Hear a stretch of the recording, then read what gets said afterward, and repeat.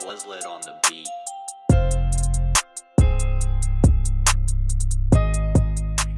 Hello YouTube, this is Carlos with CHS Electronics, and I just wanted to do a quick video on these graphic LCD displays that I've been toying around with for the past week or so.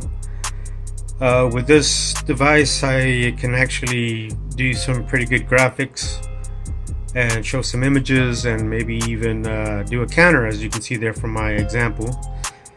Now, like always, you know, I always work on these little projects with my little PIC16F887 breakout board that I designed a while back, and truth be told, it's coming quite in handy. So with this display, it's not laid out very well, but you can use it. You can still send images and display characters in graphic mode. That's what you see here. So right now I'm just counting up to 1,000, and I'm trying to do it as quickly as I can.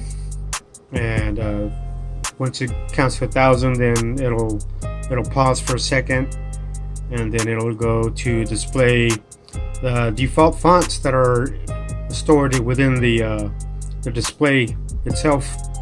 So there's my logo, and these are text that I included myself, and it's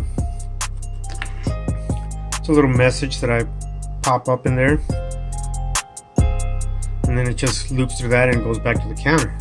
So anyways, the display type is this based off the ST7920 with the built-in Chinese fonts and all that good stuff, but I don't know, it's not very clear on how to use it.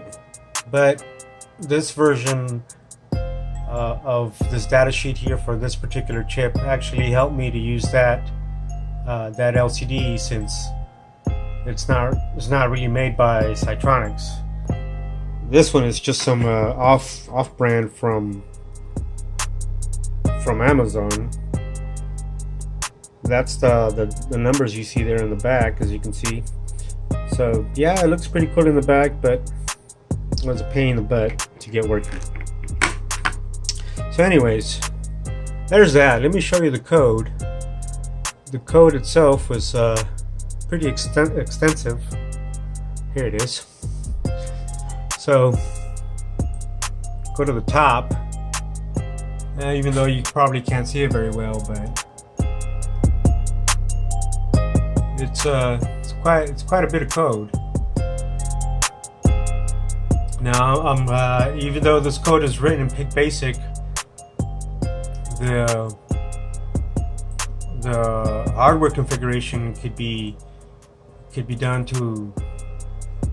Really, what I'm saying is that you can download this code to your microcontroller and make it work on the pins that I have it set here.